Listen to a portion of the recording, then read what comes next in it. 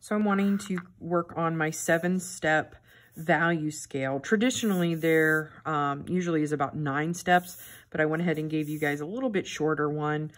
So 7 steps. Remember, this is going to be my, what I like to call my base color, but it's my hue. It has nothing mixed into it, just pure out of the bottle color. Doesn't have white or black or other things mixed in with it. And then showing the left side is the tints, and then the right side with the shades. So, to begin with, it's kind of up to you. You could fill in with this with your white and black and blue, or you can start with the color mixing. So I know, being right-handed, I like to work left to right. So I'm going to start with my tint of blue. First color being white with just a little touch of blue. So this is where I'm going to take my white. I guess I could have put it in a section, but I like things to be kind of flat when I mix, but totally up to you.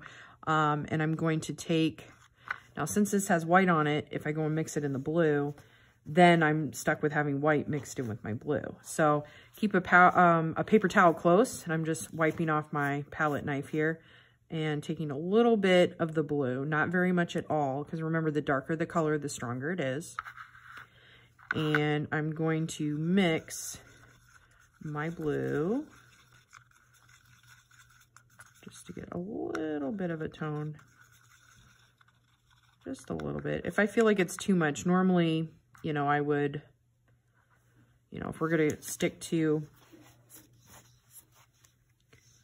adding the dark to the light, if I wanted, instead of mixing a whole bunch of white paint, what I'm going to do is put the white here and then take a little bit of that blue.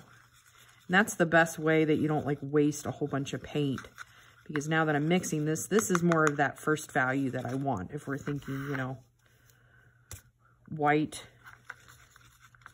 to that first tone as just a touch of the base color in it. See the difference there? And you guys know this from the first project, acrylics are going to dry darker. So already I'm thinking, hey, that could be my next step. And I can mix a whole bunch of these, but I don't have to mix. I'm trying to create the illusion that when it goes from here to here in between, it's gradual and it's equal, even though we know it's never going to be as easy as 25% of this, 50% of this. You're going to have to visually look at it and watch it transition from light to a darker tone. All right.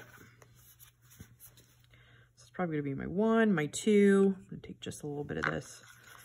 It's gonna be my 2 here. And you can label them if the numbers help. It's gonna be my 1, 2, 3, and remember, 4 is gonna be the blue. And then I'm gonna mix the next color before the blue. So I'm gonna grab some white paint here. I already contaminated my color. Look at that. Not a big deal. It'll be all right.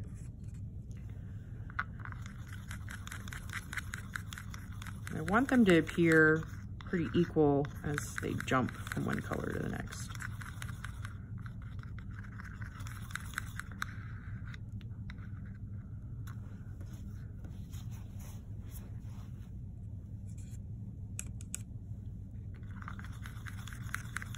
This is going to help you get to know your colors and what to mix when you need a certain color that you're looking for.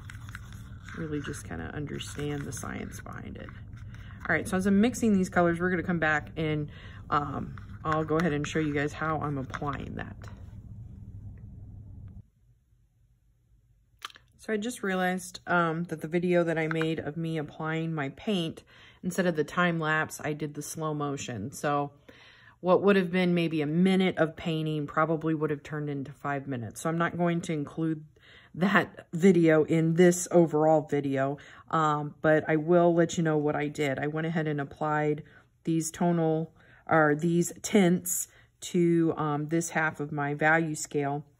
I went ahead and painted the ear white because that would have originally actually been, you know, the lightest step, but I wanted you guys to use your first step, which would be, you know, with the white with a touch of your original hue. So to kind of recognize that, I went ahead and added the ear white but you don't have to do that.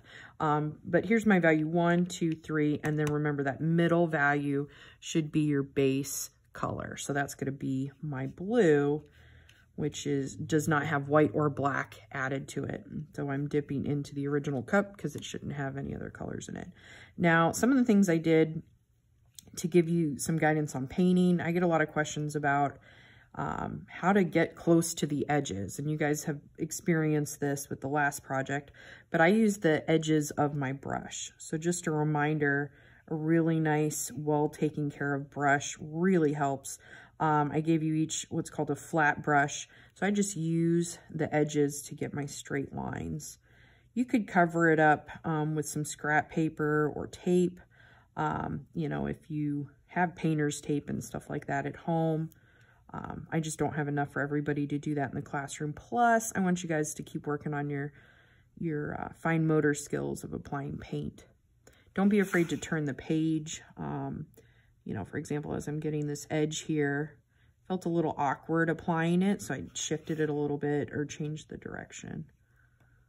So, with this being kind of a stylized image, you know, not blending, I'm just trying to show the transition. I felt it was okay to outline it. So like I said, if you did, that's okay too. All right, so I have the blue, and now that I have that, it's drying, it should be slowly fading from the blue to the blue with a little bit of black, a little bit more black, a little bit more, all the way to the end where it would be black. So this time, hopefully, I will do a time lapse and you can see how that is coming together. And remember, you always want to add the darker color to the lighter because the darker colors are stronger, okay? Keep that in mind. All right, so let's check out how to make a shade now.